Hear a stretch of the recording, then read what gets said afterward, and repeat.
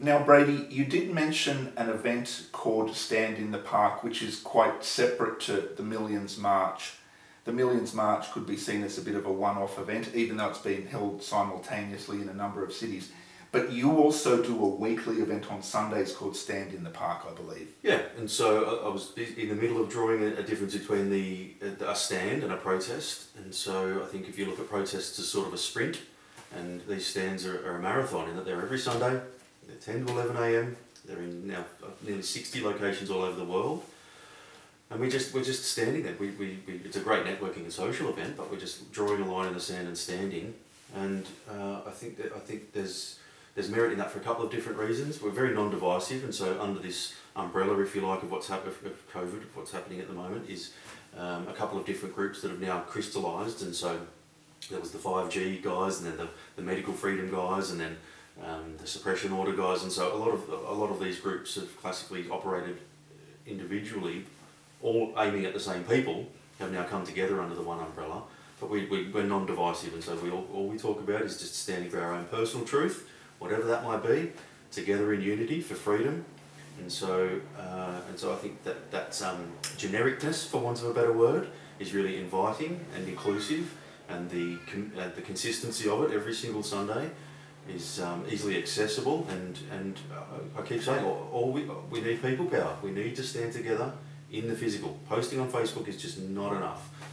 And I believe your Stand in the Park event, again, which is a weekly Sydney event, although there are a lot of others going on, yours is in Sydney, in Hyde Park, so you'd be using the same venue as what's going to be used for the Millions March. Same tree. Same tree. Now, is there any sort of social media platform or website or somewhere someone could go to get more information if they want to check things out online? Yeah, a Stand in the Park on Facebook. One word, a Stand in the Park. No, a separate word. Separate words, okay. Yeah, and it's been great. I just felt like I needed to make a personal stand, and so I told everybody that I was going down to make a stand in the park in all of the forums, and nobody came down for 3 months, so I stood there by myself, except for my beautiful friend Andrea, who joined me.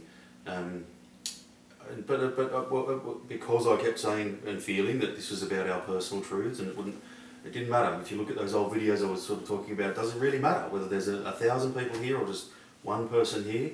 I'm standing for my personal truth. I'm drawing my line in the sand.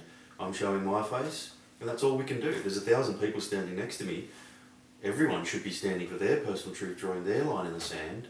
We stand together as individuals, but it was nice to get some company. So 3 months, I think I stood there every Sunday, dressed in yellow, and then finally some people came down, and then a couple of people more, and then now there's 60. They're in the UK, they're in all over New Zealand, all over Australia, Canada. People just standing, just drawing a line in the sand, and there's really something to it. We cannot protest every week like that. When we do, there's a very specific focus for their resources, and so if it does get nasty, then and they want to shut these down, then they can very easily shut down big events. They can throw all of their resources at that event, but it would be almost impossible for them to shut down thousands of parks with tens of thousands of people every single Sunday for just simply wearing yellow, standing there. It would look horrible if they did. It would be nightmare resource-wise, and if they did shut one park down, then we just go to the next park. But we need to connect in the physical, and we need groups of people that we need to connect. We need to connect. And you were the real trailblazer for a Stand in the Park. I believe it was you alone, single-handedly, that got the ball rolling and created this momentum that is now worldwide in 60 cities. Yeah. Can you tell us some of the other cities apart from Sydney where these events are happening? They're all over in every major city, and they're all through outback Australia even, and all through New Zealand, on Victoria Island, in Canada. They're in London, they're in North England, they're in Wales. They're everywhere, and it doesn't need to be a big park in the middle of London to do this. You can name your local park and stand there, and even if 3 people are coming down, we've got people saying this is the highlight of their week. They cannot wait to get down there. They've met the best friends they've ever met in their lives, and it's true, because when you're involved in the truth of this, then it can be very draining. It can be very polarising. I've lost my best friend over it, and it takes a lot of energy away.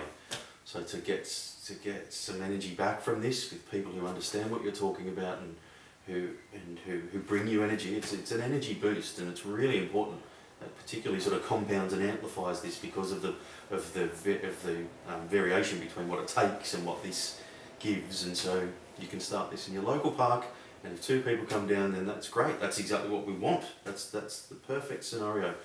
Lots of different parks with in lots of different suburbs with local people connecting are the points for the web that we need to weave.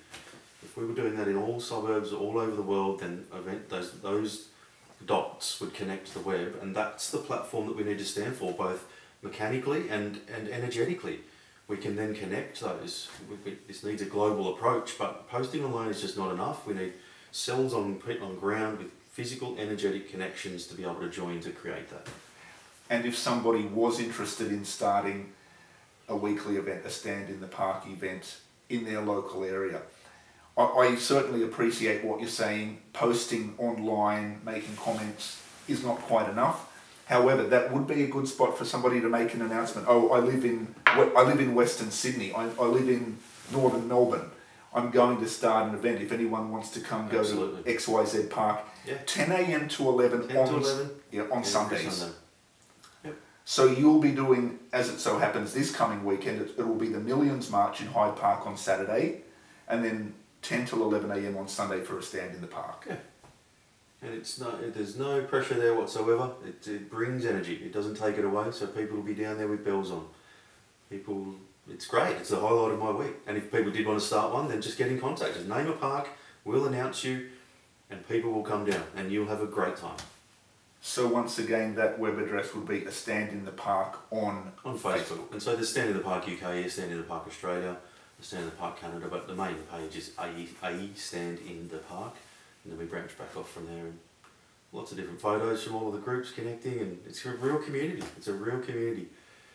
It's a joy to watch. I didn't start that with a view to starting any type of movement. If there was any movement, and I think I said in one of my first videos, if there's any movement I want to start, it's for people to start their own movements. I'm just standing in my personal truth. That's all I can do. If whatever's true for anybody else has nothing to do with me. If this triggers you, then that's all I could ever wish for. So it's your stand in the park.